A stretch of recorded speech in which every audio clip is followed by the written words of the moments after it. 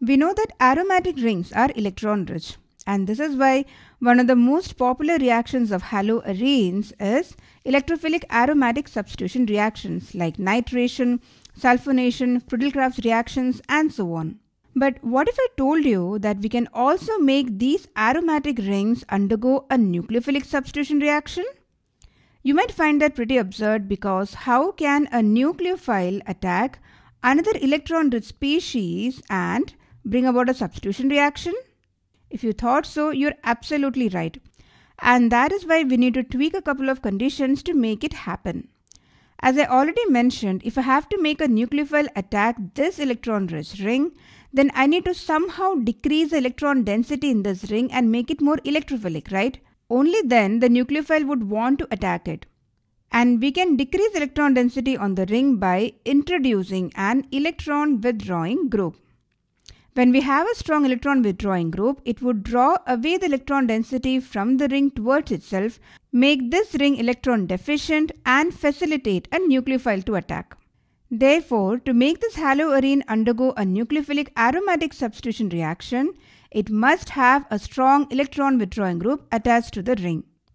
In fact, more the number of electron withdrawing groups present in the ring, greater would be the rate of the reaction. The rate of the reaction substantially increases with more number of nitro groups attached to the ring, as you can see here. So let's now look at the mechanism of this reaction. The first step is the addition of the nucleophile. Now here we have an orthoisomer, and as the nucleophile adds to the haloarene, the electron density gets delocalized. Now in this case, the pi electrons get delocalized onto the electron withdrawing nitro group. And as you can see here, the electron density in the ring is drawn away by the nitro group and delocalized onto the more electronegative oxygen atom here. This negative charge gets further delocalized within the ring and eventually results in the elimination of the halogen atom. And this process is much favored because it also restores the aromaticity of the ring. So this is why nucleophilic aromatic substitution reactions are also called addition-elimination reactions. The first step is the addition of the nucleophile, and the second step involves the elimination of the leaving group, which in our case is the halidane. Now obviously the rate determining step in this reaction is the first step, or the addition of the nucleophile. This step is slow because it results in the loss of aromaticity. As we know, the aromatic ring does not want to lose its stability, and it takes a good deal of energy to get this step started. Whereas the elimination is a much faster step because here the aromaticity is restored.